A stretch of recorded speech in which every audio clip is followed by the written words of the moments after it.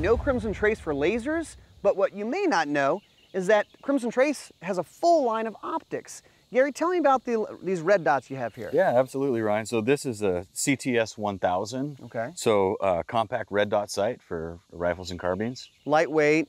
And one of the things I noticed about all these when we were talking is the value that you guys have put in. Absolutely. Very, very competitively priced. Okay. And Crimson Trace quality. Now this one's a little bigger, more robust. Tell me about it. Yeah, so this is the CTS-1100 battle sight, which is a 3.5 fixed mag, also 10 brightness settings. Okay, well. 10 brightness settings, and it is magnified. It is magnified. 3.5 power. Yep. Now this, has that traditional red dot look. Yep. A couple of different options here. How do people kind of choose? Sure. So this is the CTS-1300.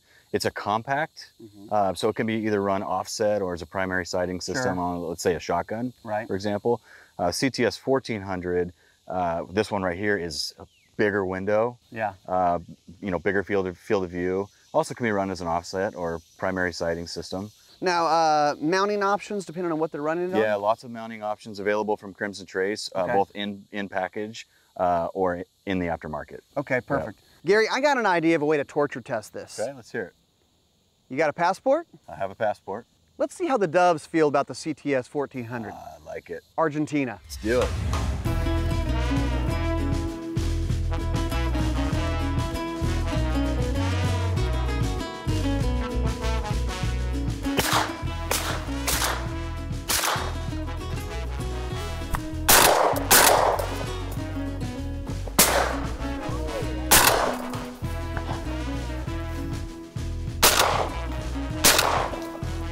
Hey!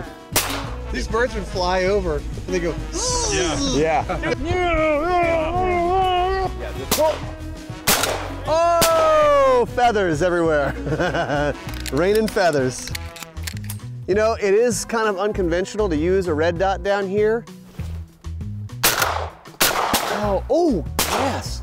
But it's kind of fun. Gary, we've come down to Argentina because we want to do a torture test. Tell me about the optic we have on here. Yeah, you bet, Ryan. This is the CTS-1400. The 1400 has a bigger window? Big window. What's that for? Visibility. Visibility. Sheer visibility. Well, we need a lot of visibility because what does Argentina have? Muy doves.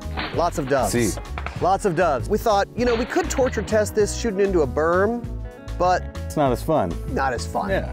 So we're gonna put this to the test. We're gonna shoot hundreds and thousands of rounds. We're gonna see how it holds up down here on a 12 gauge shotgun.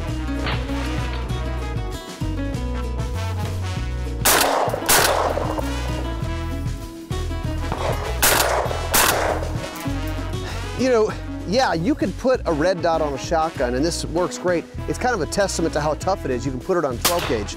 But for bird hunting, you're shooting moving targets, so your focus needs to be on the target and not as much on the dot. Now, for turkey hunting, absolutely, you're aiming the shotgun. For self-defense, absolutely. This would make you very accurate, especially in those close quarter situations where you have to be very precise. This is a goofy test, but we want to have fun, and it's a fun way to do it because we can shoot hundreds and thousands of rounds in just a few days. So Gary, what do you think? Number one, that was a blast. A lot of fun. But I mean, the sight worked great. It's, it's unorthodox. We talked about this. Yeah, normally you wouldn't put a red dot on a shotgun to come to Argentina to shoot birds, but it's a much more fun way to test it out. Sure, sure. So that's what we do on Guns and Gear, having fun, testing products. Check out these red dots from Crimson Trace.